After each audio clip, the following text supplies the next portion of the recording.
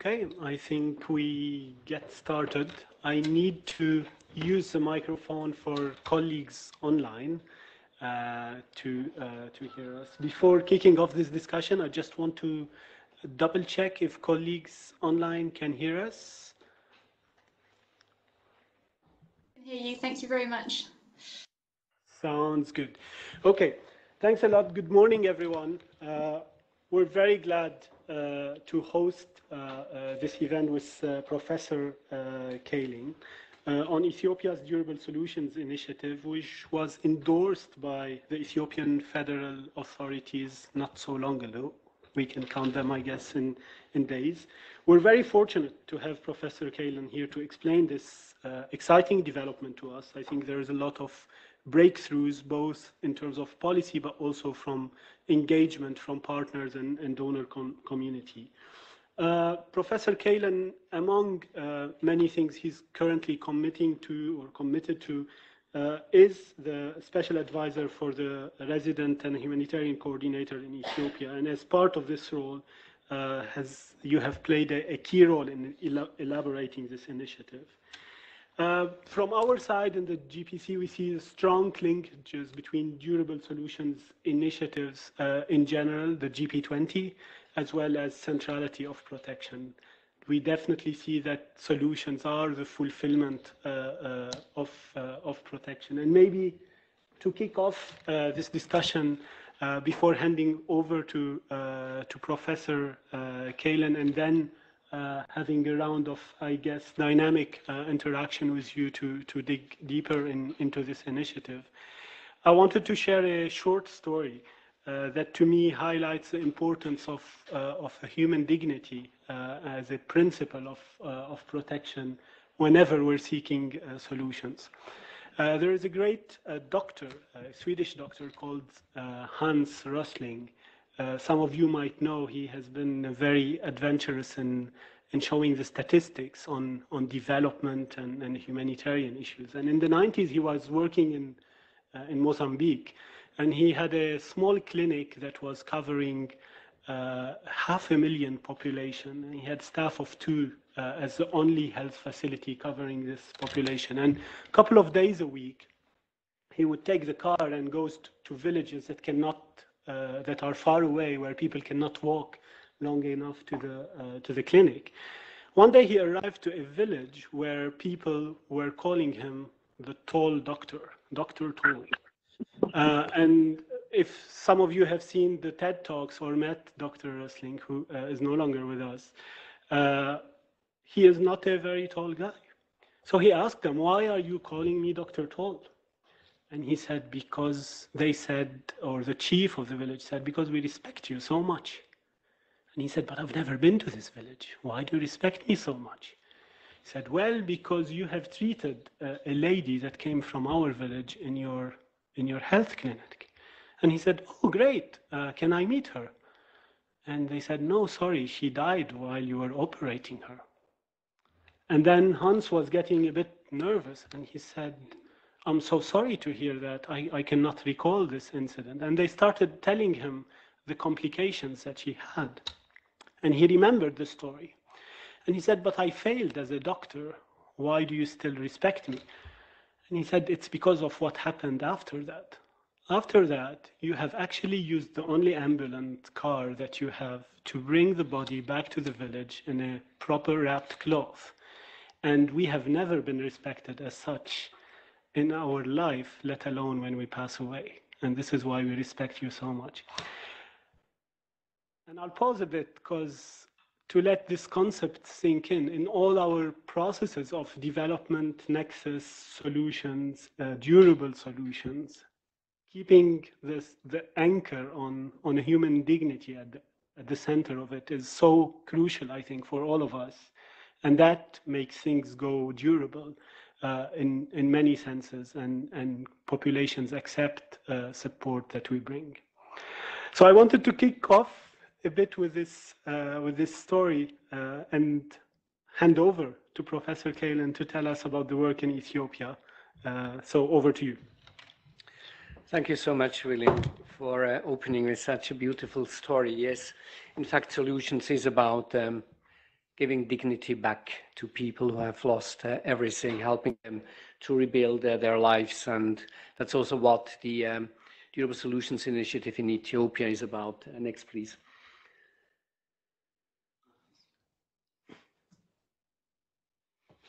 So in the first part of my presentation, I will say a few things about what the Durable Solutions Initiative is about, how we conceptualized it. In the second part, then I will look at the more practical work being done now and in the coming months in the Somali region of Ethiopia. Next. The Durable Solutions Initiative in Ethiopia really builds up on the model of the DSI in Somalia, where we started back in 2016. The idea really there was to build a nexus between development humanitarian actors, work together with the government, and all of that on the UN side being kind of supported by a Durable Solutions unit within the RCO. And this model was replicated now in Ethiopia. What we achieved this far was agreement among the UN actors and with the government on a DSI concept note or paper. It's available to you if you're interested in. And this sets out what the DSI is about. It's not a program. It's a principled operational framework, as we say, kind of building consensus, expressing that consensus on the notion of durable solutions, the understanding of it. And that's very important in the context of Ethiopia, where we know earlier this year, first half of this year, many people, many IDPs were brought back to their place of origin, sometimes voluntarily, sometimes less voluntarily. And at highest levels, there were messages of like, well, the problem is solved, they are back. The good thing is that the government agrees that durable solutions are only achieved if returns, local integration or resettlement, relocation are sustainable and IDPs no longer have needs that are linked to their having been displaced. It's also about some common programming principles we agreed on, and then also the levels of actions and the approaches. So it's a platform to facilitate collective action, to bring the different actors together. And of course, it's based on the relevant international standards. Next, please. Who is involved? Yes, the government of Ethiopia at different levels, very much right now, the federal level. And I will come back to who at the federal level, because this is one of the problems we still have to look at. Then, of course, the United Nations, INGOs, donors. We have, I must say, a lot of traction at government levels, at the federal level, and then also particularly in the Somali region by the Somali regional government. I also had met the president, vice president of Oromia, who also said that they are in support of it, but there we are a bit less advanced in terms of really action. And other of the federal regional states remains to be seen. We have a durable solutions working group at the federal level. And here I'm coming to, as I said, the little bit of problem we have. This is chaired by the National Disaster Risk Management Commission. That's NDR. MC, National Disaster Risk Management Commission, which is really a body to provide from the government side humanitarian assistance in the aftermath of disasters, not only those linked to natural hazards, but also disasters in the sense of conflict. And the problem is that, of course, you need a whole of government approach. You would need to have all the line ministries on board to really achieve durable solutions. And that's one of the things we are looking at. Then at the UN level, there is a UN team on durable solutions, which is established under the federal level durable solutions working group, and then the durable solutions coordinator and a little bit of support staff being built up in the office of the resident coordinator. And my role is to support that as a special advisor to the RCHC. Next. So what is the idea to work on which levels? The first level is policy. And it's about mainstreaming durable solutions into key strategies, policies. Here very much mainstreaming it into development planning. This is a lesson learned from Somalia. When we got it into their national development plan, it was much, much easier to get the development actors on board. It was much easier to access also development funding, because I mean the National Development Plan, that's really the vision of the government and the international community supporting it. So this is an instrument to get it into that those plans to build the nexus. And in my view, it's one of the most efficient, not the only one, but one of the most efficient instruments to build the nexus. Then we're talking about the legislative level. The government has announced that it is ready to ratify, or envisaging, of course you have to go through all the proceedings, to ratify the Kampala Convention on IDPs. And as you know, the Kampala Convention requires implementing legislation to domesticate it. UNHCR is leading that process. My colleague, Professor Chaloka Beyani, is working on that. We're closely coordinating, particularly on those parts of the law that deal with durable solutions and institutional setups. The institutional level is very much about first strengthening, as you can see here, coordination. We do have, as I said, the Federal Durable Solutions Working Group. We have a Durable Solutions Working Group in the Somali region, and other regions either have already started or will start to build up those Durable Solutions Working Groups that are, again, government and the international community. But then it's also very much about enhancing a whole of government approach. And I'll come back a bit later on how to do that. Planning is important, planning in the sense of spatial planning, urban planning, because we do have a urbanization trend also in Ethiopia, maybe a bit less fast and acute compared to other countries in the region. Somalia is much, much faster urbanizing, but still. And some of the cities, of the towns are looking at city expansion, and if you can get durable solutions into those plans, of course, we would have a long-term perspective that is very important. And then, of course, the operational level. Next, please, where I can explain it a little bit. So what are the ideas right now? What are the colleagues in Ethiopia working on? First, the more long-term perspective, the systemic issues, as I had said, to get it into the development planning. We have an opportunity. Ethiopia right now is preparing what they call a 10-year prospective plan. And then based on that, the next, it's a third 5-year growth and transformation plan, which is really the National Development Plan. It's very much oriented towards macroeconomic trends. The idea is to create an environment that is conducive for investments. But it has 8 pillars, but some of the pillars are really interesting and relevant for us. Agriculture, for instance.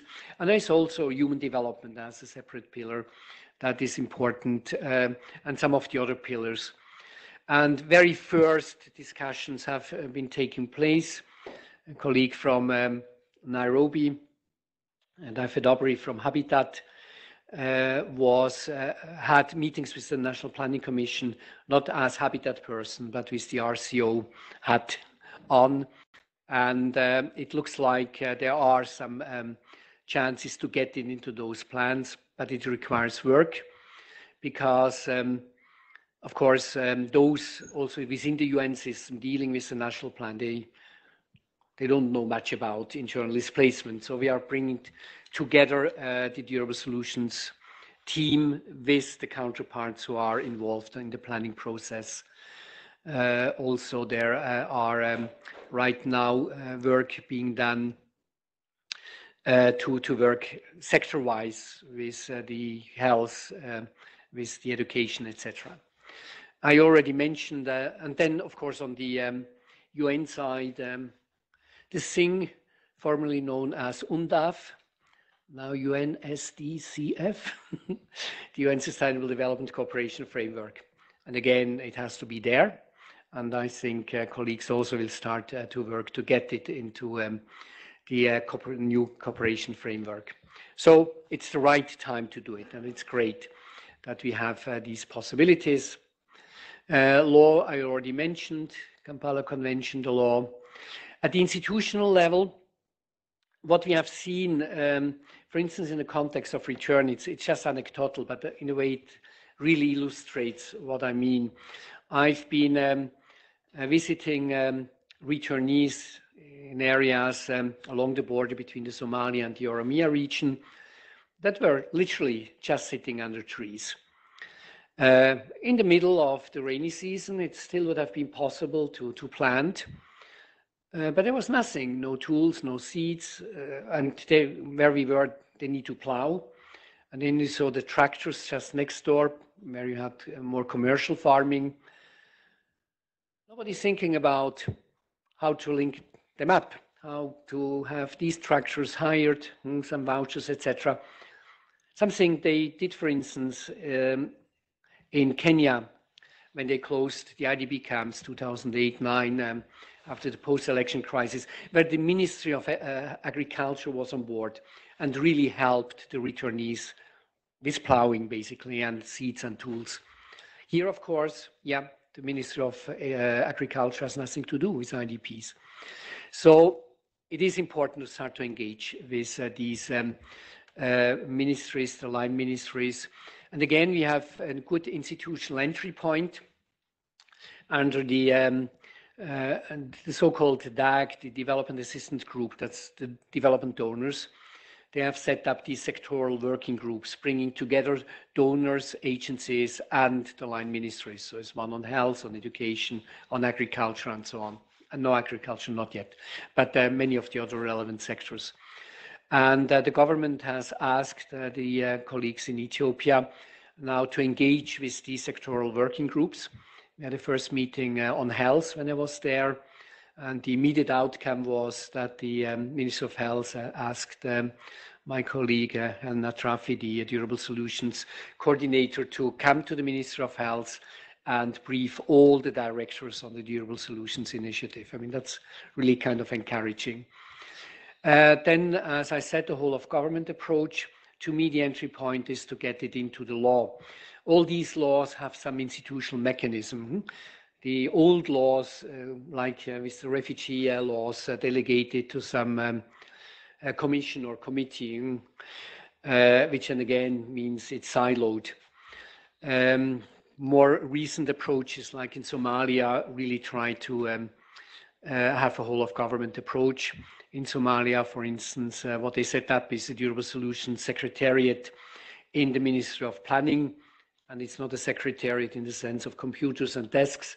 It's where all the relevant parts of the government are coming together. And if you could do something, it will not be exactly the same thing because you have different administrative setups. But if you could get something into the law that doesn't silo it, that doesn't delegate it, that goes beyond just the humanitarian response, then again, we have a good entry point. So this is very much about entry points. Nothing has been achieved, everything is new, but the entry points are there. Next, please. At the level of programming, we have developed what we call a toolbox, different programming tools. Again, if you're looking at what needs to be done to achieve durable solutions, you're familiar with the durable solutions framework, all the different 8 elements in the region, the Regional Durable Solutions Secretariat, REDS, which is brings together INGOs, has simplified it a little bit. What we need is physical safety. What we need is material safety. That's about housing, services, etc., livelihoods, and then also legal safety. That's documentation, transitional justice, and these kind of things. And to achieve that now at an operational level, the concept note distinguishes between 3 categories of approaches. The first one is really area-based interventions, not beneficiaries, but area-based. That's a concept of displacement-affected communities.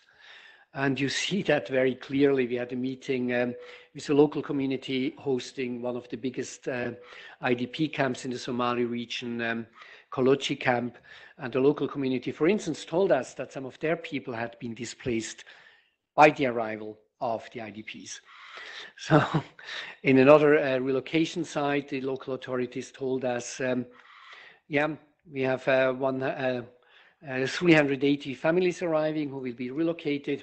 Now we have a big problem with our health post because we get yearly assignments of drugs, of medicines, and they are already depleted because this was calculated on the basis of the previous population. So that's why it is area-based. What is also very important in this Ethiopian context is really a risk analysis. There are areas where you can't go for durable solutions. Gudigetio, certainly not. And even in the Somali region, and the authorities, when we were there last week, are very open about it. There are areas which are still too volatile. So one has to do a risk analysis to look at how far is the reconciliation advanced, how durable will it be. What is very important is community-based planning. That's again a lesson from Somalia, that if you really want to have ownership, and again from a peace-building perspective, bringing communities together, it has to be community-based planning. They have to decide on what are their priorities, what they really need. Of course, it's about providing basic services and very important livelihoods. It's very much about livelihoods. And we know we are all very weak on livelihoods, particularly when it's about sustainable livelihoods and not short-term interventions. The second approach is helping IDPs at the household level, individualized solutions. Many of the IDPs are traders, small business people. For them, it's about micro grants, microcredits. In the rural areas, again, micro grants, microcredits to build up small cooperatives when people go back or are relocated, facilitating access to livelihoods. But all of that will be limited. I mean, we're talking about very large numbers, and we'll present you the numbers for just the Somali region in a moment. We never will have the resources to achieve durable solutions to a substantial extent with a projectized approach. And that's why it is so important to integrate solutions into ongoing and planned programs on the government side, on the international side. There's a lot of money in Ethiopia from the development side. And there are large programs. WHO, for instance, has now a new program, Health for Peace, that looks at health, but from a peace-building perspective. There are the resilience programs. And if all these programs that are active in areas where there are IDPs, returnees, displacement-affected communities, if all these programs systematically would integrate solutions into their programming, then we would have the kind of scale that is needed. This is what I call a solutions marker, like the gender marker. If the development actors, the line ministries, systematically would ask, are we operating in areas with displacement-affected communities? Are we covering them If not, do we have good reasons or not? If not, are we still addressing the specific needs of displacement affected communities, which might be different from communities that have not been affected by displacement? Then we really would go a long way. Next, please. Okay. Maybe I should interrupt here, and if you have any questions on the DSI in general before I will move on to the Somali region. Let's see, yes. Perhaps just one on the history. How difficult was it to get there? Because it's a model that you're following and improving from Somalia, but obviously Ethiopia would have its own challenges. First, it's not copy-pasting Somalia. It's kind of the idea of a country-based durable solutions initiative as a platform under the RCO with a unit housed in the RCO, under the RCO with a unit house in the RCO, and then trying to build the nexus. It's at that abstract level. The rest is different. It was, on the one hand, it took less time than in Somalia. There it was really about over several years because we could build on that experience. There was also a lot of exchange of knowledge, experiences. This was very helpful.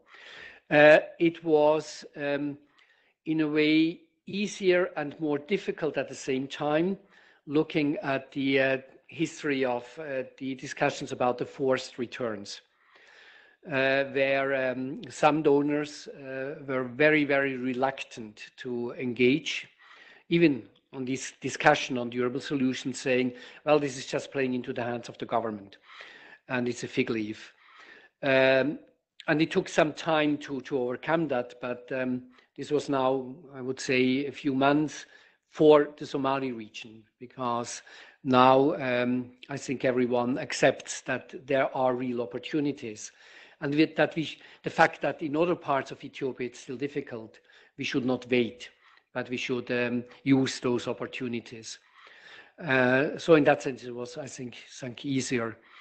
I also felt that it was very positive in Somalia to see that some of the development agencies, particularly Habitat and FAO, but also UNICEF, very early on were on board. And in Somalia, it took some time to get these guys on board. When it was still perceived very much as, let's leave it to the humanitarians. I've got Sumbul first, and then David, and colleagues online. If you want to speak up, please type in or flag it so we get it to you. So Sumbul, then David. Okay, well, thank you very much. This is extremely useful, and thank you for the pause and for the get this money region. And you already highlighted two key elements which were mentioned by my concerns. Sumbul, do you mind speaking on the phone for people? Sorry about that. I'm sitting so close, I thought I could just.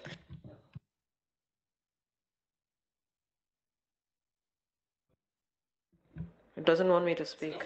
Okay, so risk analysis is very important, and thank you for pointing that out. And you named Gujigedo, and there are several other regions as well in that context.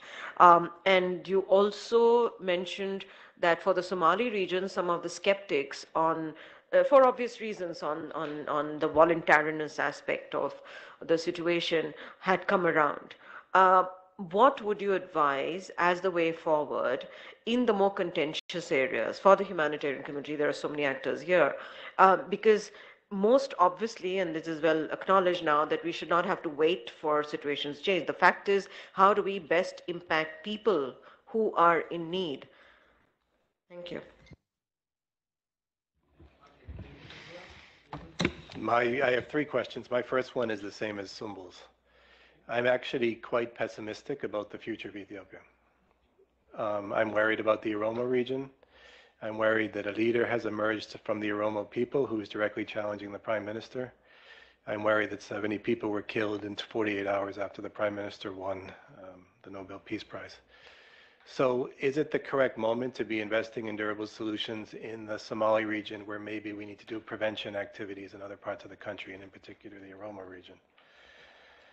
Number two relates to leadership of the Durable Solutions Initiative. where is UNHCR in this? Because it is my understanding that that initiative is being led by IOM in the Somali region, and how do you see UNHCR positioned? Number 3 relates to the Kampala Convention. And while the federal state may talk about ratification, it's actually the regional states that have their own very strong regional law, where we may need to see ratification also happen. So my question to you is, and maybe this is more of a question of law, but if Ethiopia ratifies, and if incorporation is then made into federal law, but incorporation is not made into regional law, is ratification actually effective? Thanks. Lots of questions. Let me start with the last one. Of course, the regional states cannot ratify an international instrument. That's international law. It's Ethiopia as a nation state. Second, it's very clear that domestication just at the federal level is not good enough. It has to be followed by, or even done in parallel by the regions. And again, we will have very different dynamics at those levels. Leadership varies UNHCR. UNHCR traditionally didn't really engage in Ethiopia on IDP issues because UNHCR work there is really on refugees. But the position has changed. We had the mission, Sumbul was there, Liz was there, and I think that this really has brought a change. My discussions with UNHCR were really very encouraging. And IOM was very much in the lead, but there is an agreement between the two, surprise, surprise, that, for instance, now in the Oromia region where a Durable Solutions Working Group will be established, it will be a co-lead. And in terms of then the operations, the areas, it's simply then a question of who goes where, because it's so vast and so much to do. There's more than enough space for everyone. And I really felt a very positive dynamic, I must say. So I'm very, very happy about that. Worries about the future of Ethiopia, yes, everyone shares those worries. At the same time, simply to say we are waiting, and then we have to catch up, then we are contributing to the protractedness of the internal displacement. So all the work at policy level makes a lot of sense. And again, it might be undone. We don't know that. We might be lucky and it will be more limited, the difficulties. They will be able to manage it. But because this is a long term, this is not about just the present caseload. There will be new displacements. And we would hope that if there is a new crisis, the government would be would be in a position to handle it in a better way. So this makes sense. At project levels, yes, there is a dilemma. The way I see it is to invest into durable solutions, for instance, in areas of return where you have a conducive environment, is preventive action. Because if you have these communities just sitting under trees and getting handouts once and then it's about, again, survival with very limited resources. And then it doesn't take much and we'll have a wave of violence at that level. So to me, this is about a contribution to peace building, at least at that level. And then there are areas like the relocations in the Somali regions, far away from the conflict zones. Even if there will be bad things happening, they would be much less affected. And there, again, it makes a lot of sense. So it's really the risk analysis. And then we know how long it takes to get all these things taking off, to have the donors on board. So the message to say, because of all these risks, it's a problem we shouldn't start now, really is the wrong message. Sorry, your question? Well, mine was sort of related, but it was more about what would be the way forward. Yeah, exactly, yes, in the difficult regions, yes, sorry. Again, there are I see kind of three categories of areas now, area-based, those where it's really just humanitarian action. But even there, one should think of like building a more long-term perspective into the humanitarian response. How can we shape it so in a way that it is contributing to building resilience to some limited extent, or is it just the next 6 months without anything beyond that? And this can be done. Then there are areas kind of for your quick impact projects, early recovery type, but again, starting to build up the relationships with the government to build the capacities, the understanding. If you're looking at the Velegas, for instance, where it's still very volatile, particularly West Velega and Kamashi zone, East Velega, Kamashi zone is a bit better. But there, for instance, we have this bilateral Peace and Development Bureau, which is government, and they report to the regional presidents directly, and they now want to include Gambela into that. So we have a government structure that looks exactly at solutions, and to work together with them, again, in a long-term perspective, makes a lot of sense. If it's just waiting till it's stable, and then, so to me, it's all looking at it as a process and looking at identifying windows of opportunity, doing exactly that kind of analysis, what makes sense here, what does not make sense there. Thanks. Any other question online? Let me turn to the colleagues listening in. Do we have any questions at this stage? Okay, go.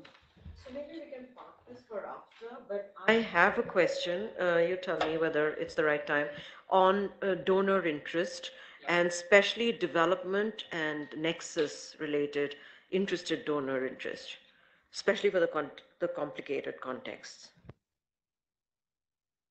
I'll come back to that. So let's look at the Somali region. Next, please. So lots of red dots, which are the 401 IDP sites. Along the border here on the left, that's the border to the Oromia region, that's conflict. Those more in the interior, that's mainly drought. We're talking about something like 800,000 plus IDPs, 60% conflict, 40% drought. And we should look at both. That's also from the not everyone in the government, but at the Somali region level, very much the perspective also the government. Next. It's rather complicated because we have different categories.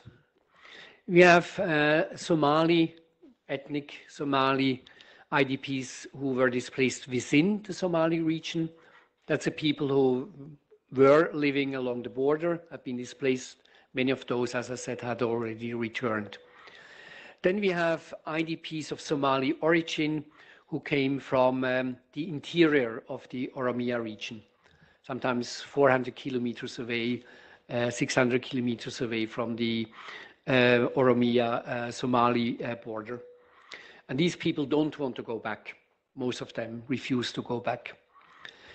Then we have the drought IDPs. Most of these IDPs, it's kind of short distance displacement. Well, you know, pastoralists are moving around, but of course they belong to a community. And that's the community within Voreda, which is kind of the equivalent of a big municipality. And when they drop out of their pastoralist lifestyle, they settle there.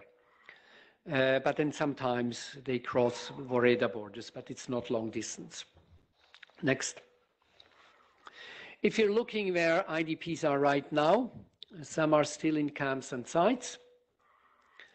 That's mainly the IDPs from Oromia, but then also drought IDPs. Then you have IDPs in areas of return. some back home, some simply in the area of origin. That's along the border to Oromia. And then we have IDPs already in areas of relocation. That's those from Oromia who don't want to go back. The plan is to resettle them to areas of their sub-clans. You don't find much about local integration here. The question is, what means local integration first? If you have these sites somewhere more or less in the middle of nowhere, of course you could build towns there. We don't have that many IDPs in urban centers, so that's one of the big differences compared to Somalia, for instance, where it's mainly urban IDPs. But I will come back to that in a moment. Next. This already indicates that we have multiple challenges and different groups that require different responses. In areas of return, the government really started to facilitate inter-community peace processes. That's mainly at the level of elders, and it has not gone down to kind of the grassroots level. When you're asking, for instance, women, are you involved? Do you have contact with women from the other community? And before they had that, because it was the same water point where they got their water, for instance, there's nothing or very little. Again, it depends on the location. You see very different situations. There is security in several areas in the sense that people feel that the last IOM, DTM, the displacement tracking matrix indicated that many of the returnees now feel reasonably safe. Not all of them. There are volatile situations. Tuli Gulet, for instance, is one, for those who are familiar with the region, is a tricky place. Because they were brought back and without much preparation, with not much humanitarian assistance following them at the beginning. Some of it now has been reoriented. It's still emergency needs. Lack of services. I mentioned lack of early agricultural inputs. So in a way, they are really very much still in an IDP-like situation. Next. But in a way, if the situation is stable, if the reconciliation, the peace building works, then that's relatively easy. It's about money, it's about repairing schools, shelters, etc. The real tricky issue are the relocations. The government has started to relocate some. This is one of the relocation sites we visited in July, Magaload. And I mean, it doesn't really look like relocation, it looks like an IDP site. And in fact, yes, humanitarian needs. Again, humanitarian responses did not really follow these people. Housing needs, lack of livelihoods, land, water, HLP-related challenges. And then these relocation sites are in rural areas, and many of the IDPs are coming from urban backgrounds, traders, small business people. And of course, for them to find livelihood opportunities is difficult. I visited last week one of the relocation areas in Somali region called Golchano. The idea was to relocate from the Koluchi camp 4,000 families, households. And initially, the local community had said, yes, these are our brothers and sisters, the same sub-clan, they are welcome. But then they came back when they were starting to think about what it means and said, no, 1,000 families.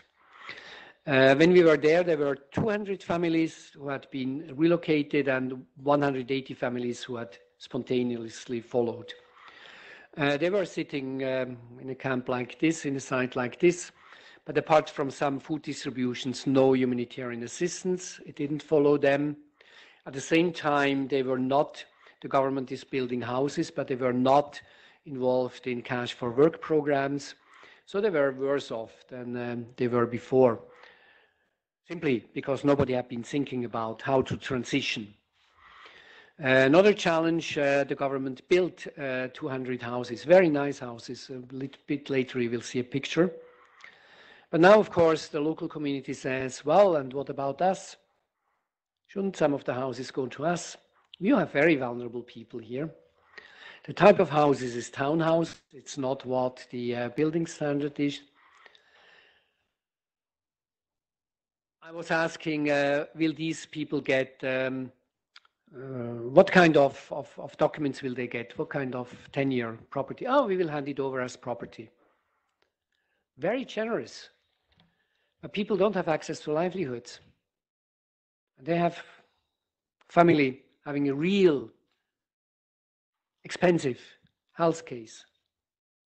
And I, the rich guy coming, here are $500. The house is worth $5,000. I'm not sure that these people will 2 years later still be in those houses. So again, nobody has really been thinking about these kind of issues. The burden on the host community, I already mentioned, the health post, and that's a systemic issue because allocations are made on the basis of the last census, the regular population, not the de facto population. It doesn't work the way relocations were approached. Next. So, what we were working on the last week was very much to look at how to do it better. Because keeping these people simply in camps is not a solution. And if you go to these camps, and it's mainly those who are waiting for relocation, quite a difficult atmosphere because people say, we want to be relocated. We want to get out of these camps. We want to rebuild our lives. So what to do? There are different things that are now underway and were agreed last week. First, colleagues are developing relocation guidelines based on international standards for the Somali region to be adopted by the regional government. The federal government already indicated interest and to have them also adopted at the federal level. Relocation guidelines, of course, in line with international standards, because when you do relocations, protection concerns, protection challenges are simply huge. I just mentioned the HLP issue. At the institutional level, we felt that things are starting to turn a little bit in circles because the approach didn't work. So the government agreed to the suggestion to set up a relocation task force. I will get back to that. Planning a good entry point. Habitat has been asked to do a Chichiga, that's the capital, the regional capital, city extension plan, and their IDPs for urban integration, particularly again business people, etc., offers a great chance to do that. And then also the relocation sites clearly need spatial planning. Again, it can't go into all the details. At the operational level, it's important first to get money and then to do it right. So the idea is to develop 2 project proposals for kind of proof of concept. Next, please. Let's go quickly through these things. So these are the houses in that site that are built, 1 house for a family, 2 rooms. I mean, it's really good. But each piece is $5,000. There's water there, linked to a kind of a reservoir, but the reservoir is not linked to a borehole. It's water tracking. So how long is this sustainable? Anyway, the relocation task force will be bringing together all the relevant bureaus. At the regional level, the ministers are called bureaus. Disaster risk management, education, health, etc. Then at UN, 1 or 2 INGO representation, maybe even donors, and it will be headed by the vice president. So authority will be there, and it's the whole of government approach. They will have to develop a menu of options because just relocations to rural areas, they have identified 22 sites, are not really working. So about local integration, about urban solutions, about individualized solutions, the whole ambit of, again, in line with the concept note of interventions. They will have to do technical assessments for all the sites. We had some quick assessments for the sites, but the deep technical assessment, not so much are they suitable, but rather what needs to be done to make them suitable. What do we need in terms of investments into water? What kind of approaches to housing, etc. But then also the risk analysis, a protection analysis, all of that. And then based on that, come up with technical plans for not all the relocation sites, but at least for a few for them where relocations already kind of have started. Next. Proof of concept, it's one project, drought. This is an IOM Habitat FAO project. It's about their very much local integration of a community. The key idea is community-based planning. Bring the local communities, the IDPs together, let them decide about what the best solutions for them are. Here, for instance, the idea is they can't go back to traditional pastoralism. But if you can produce during the rainy season fodder along the river, the local community can kind of sell that to those who are producing meat and milk. More intensive ways of agricultural production, not the extensive production methods, and you link it to urban markets, you can do quite a lot. Conflict areas of return, again, community-based planning. There it's a bit less clear what the communities will come up with, but the idea is to have money for two projects, one infrastructural services, the other for livelihoods. And then for the rest of the priorities, really link them with ongoing programs that are relevant. That's the solutions market integration. You're smiling, Sam. That's very much your approach from Somalia that will be used there. Next. Yeah, that's already a thank you. But before that, the question, what about donors? Donors indicated when we, it was a good coincidence because there was a heads of mission visit to the Somali region by the humanitarian resilience donor group. But some of these people are double-hatted, also development. And there was really a big interest. And several of the donors after the visit came and said, please send us these concept notes we are interested in. Others said, yes, we have to start internally to discuss the solutions marker idea to integrate. So I feel the money is not yet on the table, but I feel that the attitude really has changed and that there is really interest to engage both from the humanitarian and the development donors. That's really positive. Questions? Do we have time or? Yes, we do. Let's take a couple of questions. I have Sam and online questions. Okay, Sam, go ahead. I think my question is, well, first of all, it's an astonishing amount of progress. And what took years in Somalia seems to be being achieved in months in Ethiopia. And the government's now bought into the DSI Ethiopia, which is also great. My question, being a bit sort of playing devil's advocate, is there a risk that the government's signing up for this, rubber stamping it, but we, the NGOs and the UN, are running a bit too fast? We might leave them behind. Online questions? I have two questions from Davide. The first one is... You have to speak on that. Sorry. The first question is, how do we see the risk that the DSI could become politicized by the federal government, given that internal displacement doesn't reflect well on the government and the positive reforms and government is taking? Between brackets, the PM also announced a few months back that IDB have returned and that the government's plan was successful. There's also a second question. In connection to this, would working with local authorities help to do politicized durable solutions and internal displacement? And to what extent is this level of government already engaged? Thanks. We'll answer these questions and flag it if you have further questions. I mean, all the three questions are related to politicization and risk. First, I take the second question first because it's a good entry point. Is this just a fig leaf? The government has said, yes, the problem is solved, there are no IDPs. The really interesting thing is, at the top level, President, Prime Minister, this is the discourse.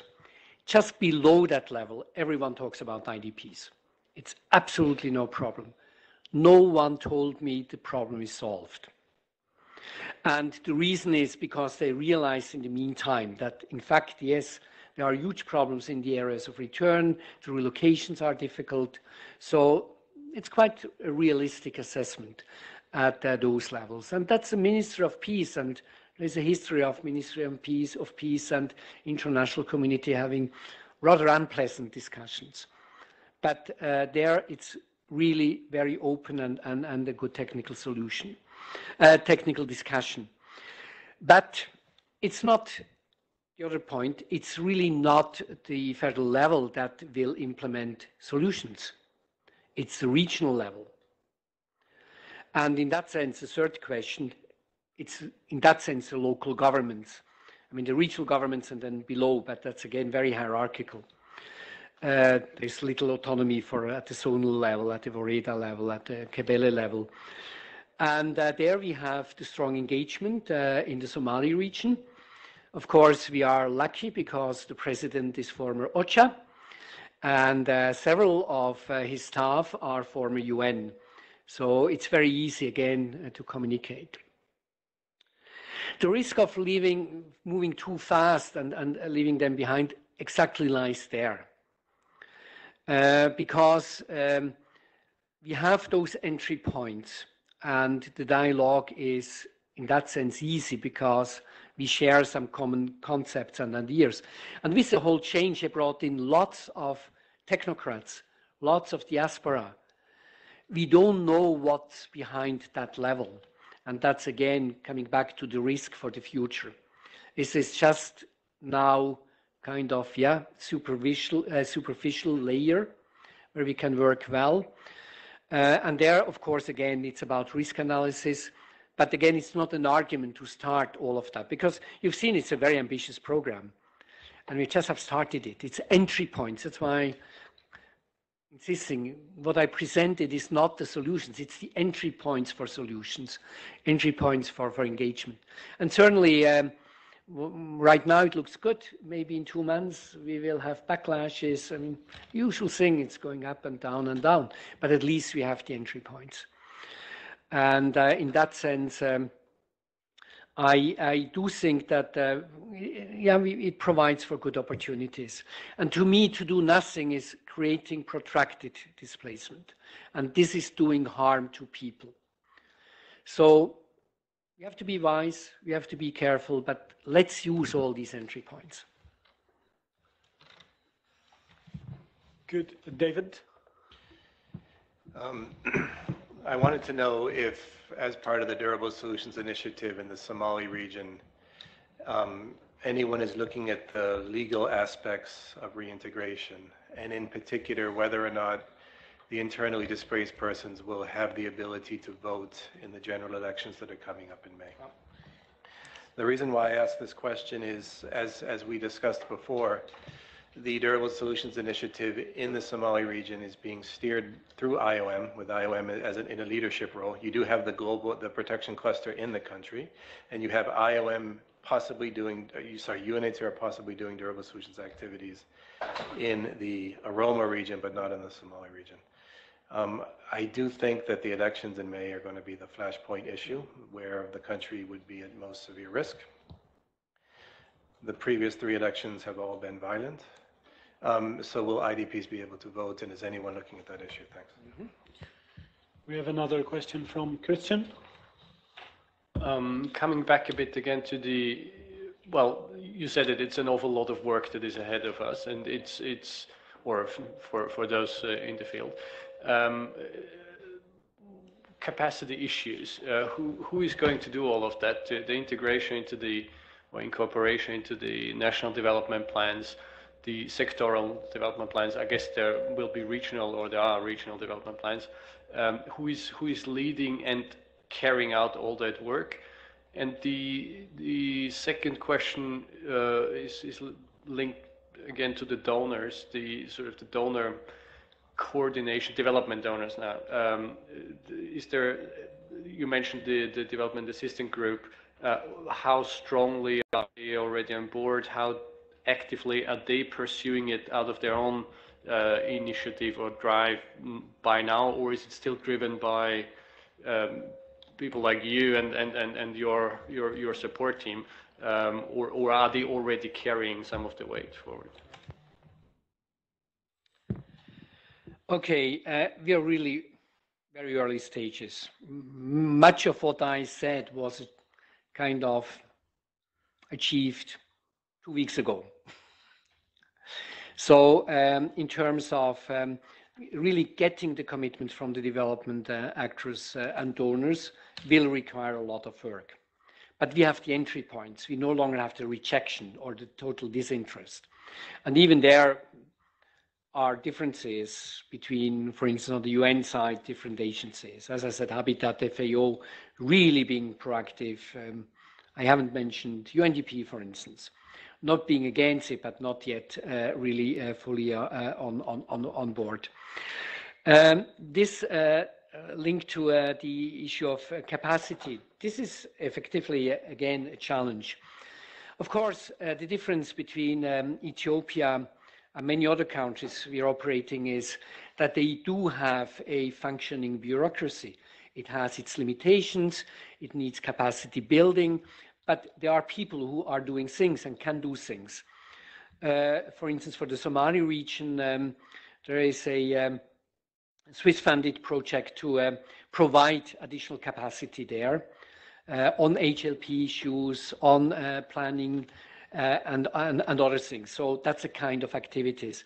And we need to get, particularly the double-hatted UN agencies, to engage. As I said, WHO with a program, Health for Peace, already has that notion in the title of a rather large program of going beyond kind of traditional health policies. And it's those colleagues who have to take up these things. And that's why it is important to have these dialogues with the sectoral working groups. But that's all long work. As I said, it's less than 2 weeks ago than it was decided to engage with the sectoral working groups. Legal aspects have been largely neglected, HLP issues, etc., as I had mentioned using the example. So this will be very much also a task of the task force of the relocation guidelines to bring in these things. When it comes to elections, DPA has issued kind of instructions to the RC, and IDPs are on that list. That's good. What is the problem? The problem is not so much, well, the way they do it is before every election, they go around at the lowest level, the Kabele level, and register all those who are eligible as voters. Again, that's fine. And in areas of returns, I mean, that's a people, so this will happen. In areas of relocations, if the clan feels strongly we need more voting power, they have an interest to make sure that they will be registered. That's not a problem. The big problem is that you need an ID card. So it's linked to identification. And this needs to be addressed, and I mean, that's very much UNHCR, you are very strong on that. And unless this is being done, then many IDPs might not be able to vote. Again, that's the Somali region. And then you have regions where it's still volatile and where maybe the political dynamic will be to refuse the right to vote. But again, I've been really now looking at the Somali region, so I cannot tell you about those other regions. But it is something that has to be carefully looked at. I don't see a problem in terms of politics in the Somali region. Again, we have more voting power if we have many voters. But it's the practical issue of the ID cards, because it's very difficult in their system to have an ID card replaced. Thanks, Professor. We have a question online, and I have a question myself. Yeah. Yes. The question is from Dalia. There are actually two questions. First one is, what are the plans to include communities, displaced and host, in the process, more than specifically including members of the community whose voices are not always listened to? The second question is, other than return, voluntarily or not, how are other solutions being developed to take into the account the reality that many displaced people chose not to return?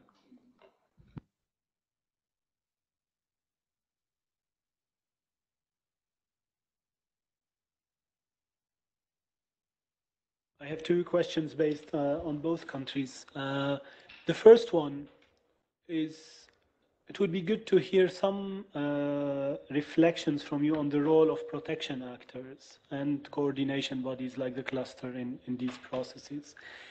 What could be good for such entities to commit to and be able to rely on in a predictable way in such processes? That's one.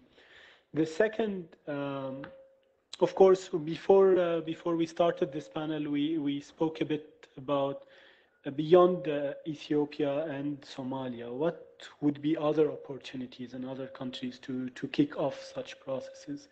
Of course, we have places like Afghanistan where many elements of similar work has been put, but not wrapped together in one go. So a bit of also reflections of where do you see possible opportunities, and how do we take that forward? On community inclusion, that's exactly the idea of community-based planning. And community-based planning is not just the elders. And I think, again, with the MIGNIMO project in Somalia, IOM Habitat, with the RainTech project in Mogadishu, UNDP and UNHCR, we have gained quite a lot of experience on how to really do community-based planning that includes the youth, the women, the marginalized groups. And this really needs to be implemented. IOM last week did first training of trainers for community-based planning. That's just one little piece, but that's the way to do it, to ensure that we really have inclusive processes. Because that's not necessarily the way a top-down country, traditionally top-down country like Ethiopia works. Solutions other than returns. In the Somali region, it's very clear. The government has said, yes, those who do not want to return, they will be relocated to their sub-clans. That's the whole relocation processes I was talking about. This is not a problem at the level of politics. The government is totally ready to do that for whatever reasons. If you would do a political economy analysis, probably you would identify some self-interests, why these people should be relocated within the Somali region. The big problem is local integration. And local integration, there has been kind of a resistance to that because of, again, the balance between the different communities. Let's take the Eredava, which is not Somali region, it's one of the city regions. It's Oromos, it's Somalis, very, very volatile.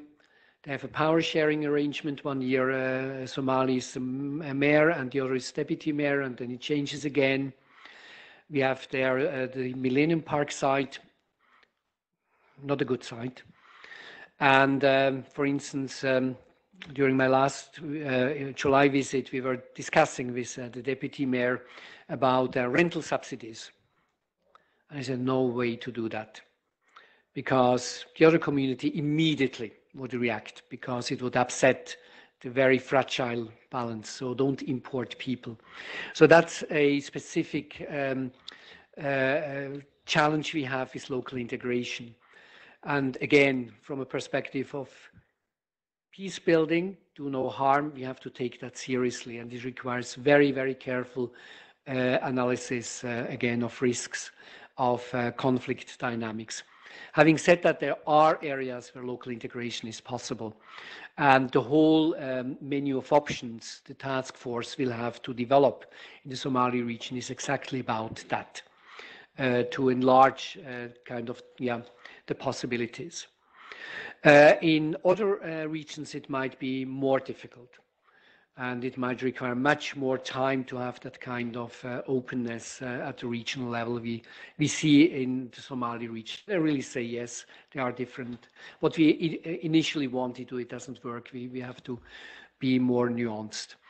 And again, then for UNHCR, a very important role, co-chairing the Oromo Durable Solutions Working Group, because their discussions will be probably a bit different. Role of protection actors, huge. Simply because returns and relocation durable solutions in general, there are lots of protection challenges, not the ones you have in an IDP camp. It's not so much about SGBV and these kind of things, recruitment and so on. But for instance, HLP, very high up. Voting rights, documentation, very high up. I am very glad to see that in Ethiopia, the protection cluster included solutions into their protection strategy. And what it requires is close interaction with other actors, because this can, I mean, monitoring is important, advocacy is important, but then also to kind of sensitize other actors what the protection challenge could be, how to solve these problems. That's a more operational role that goes beyond the monitoring and the advocacy. But to me, it's very important. And I mean, we all remember the discussions like some decades ago, at least those with gray hair, remember those, all the botched relocations done by the World Bank. With all, again, and then the criticism, where are human rights? So here we have a chance. Other countries, I don't have really the overview, because unlike in some of my previous lives, I'm not looking at all these situations. But what I heard, Sudan might really provide an opportunity, because their discussions about solutions are quite advanced. We have a new government, so again, we can work, because durable solutions only can be achieved if they are government-led. This is about the system, this is about the long term. And in the past, we probably didn't have a conducive environment there in Sudan, but that's changing now. And again, it's a new window of opportunity, new people, many technocrats. So again, kind of better way to understand the issues. Beyond that, I really would have to scan and yeah.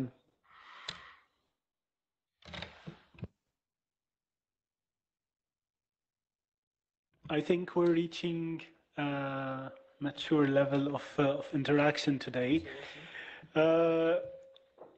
Thank you. By way of conclusion, I think what the points I retained, among others, is of course the importance of looking at these solutions initiatives as creating entry points, and that it requires several levels of engagement. I think the illustration of the legal and the policy and the planning and the operational aspects is simple and probably comes natural too, but I think it's a good way to structure and illustrate that. And what comes with that is the focus on linking up ministries and private sector and market that you pointed. I think the idea of a solutions marker in a nexus environment is something that will find traction and another playground to sell the idea and push it forward, and maybe with a high-level panel of IDPs that could be a pusher to maybe materialize this. I think what my major takeaway, I think, is the focus that you've put across all your answers, that working on solutions is preventative and not doing it could actually do harm. And I think that's a bottom line that we could carry away from this.